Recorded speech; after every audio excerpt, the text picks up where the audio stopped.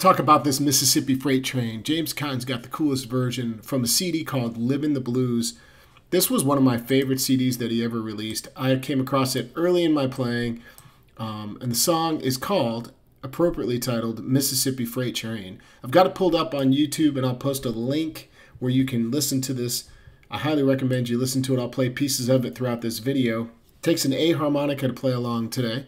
So he starts out with the train whistle.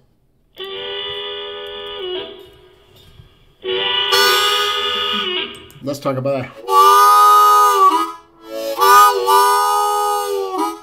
So we're focused on holes 3 and 4 draw, and the key here is that we're bending the 3 a little bit and bleeding in a tiny bit of 4.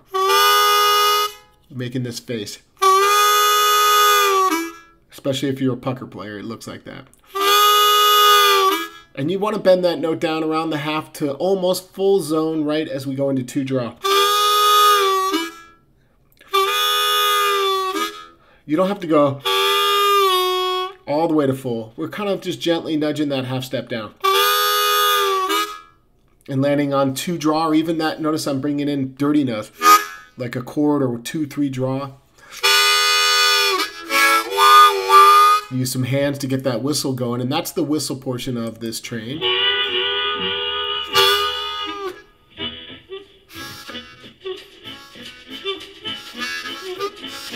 All right, let's get into this the main portion of his train that he builds nice and easy here, slowly. It's not too hard. 3 draw, half step bend to 2 draw.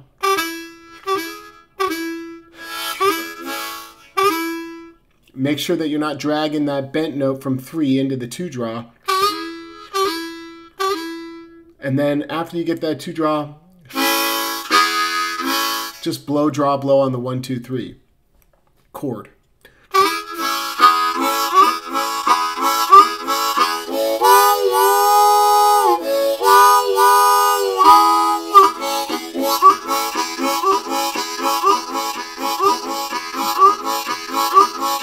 Now you've got the whole train working for you, except for the ending. He brings in a different kind of train at the end. Can you hear him getting it up to speed? That's about 53 seconds.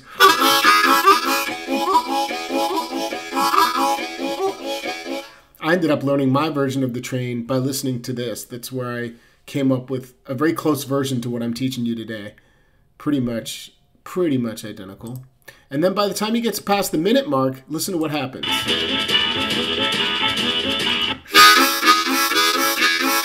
It's just this in-out pattern on the 1, 2, 3 primarily. Just in and out on the chords in perfect timing there. You got to get that rhythm right. But I noticed that he's not just using 1, 2, 3 draw. He's kind of shifting and grabbing like 2, 3, 4 draw.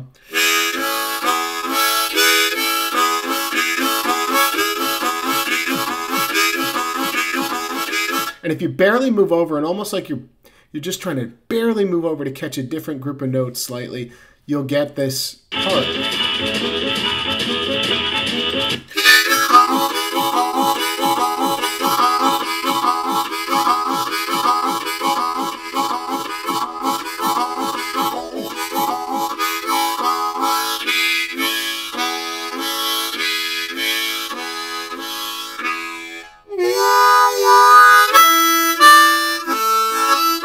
Let's catch the end. I'm making this part up. Let's see what he plays at the end. Here it is.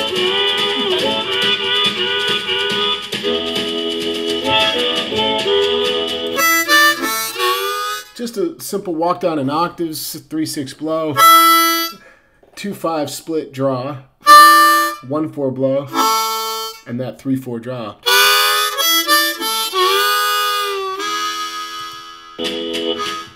And that's it. That's the Mississippi Freight Train by James Cotton. No need for tabs. If you really want to learn this, try to play along by ear. And if you need to, write your own tabs instead of seeking them out today in the video description or looking for somebody that's written them in the comment section. Just go ahead and go slowly. Write them out. There's not too much going on. So just play along by ear, and I'll leave you with a little Mississippi Freight Train.